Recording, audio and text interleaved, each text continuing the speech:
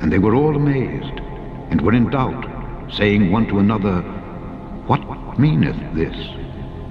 Others, mocking, said, These men are full of new wine. But Peter, standing up with the 11, lifted up his voice and said unto them, Ye men of Judea, and all ye that dwell at Jerusalem, be this known unto you, and hearken to my words. For these are not drunken, as ye suppose, seeing it is but the 3rd hour of the day. But this is that which was spoken by the prophet Joel. And it shall come to pass in the last days, saith God, I will pour out of my Spirit upon all flesh. And your sons and your daughters shall prophesy, and your young men shall see visions, and your old men shall dream dreams.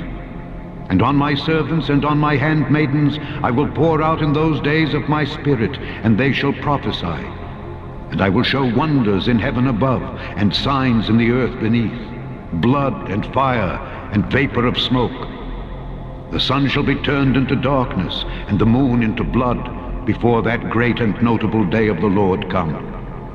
And it shall come to pass that whosoever shall call on the name of the Lord shall be saved. And it shall come to pass afterward that I will pour out my Spirit upon all flesh, and your sons and your daughters shall prophesy. Your old men shall dream dreams. Your young men shall see visions. And also upon the servants and upon the handmaids in those days will I pour out my Spirit. And I will show wonders in the heavens and in the earth, blood and fire and pillars of smoke. The sun shall be turned into darkness, and the moon into blood, before the great and the terrible day of the Lord come.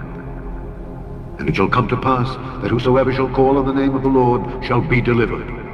For in Mount Zion and in Jerusalem shall be deliverance, as the Lord hath said, and in the remnant whom the Lord shall call.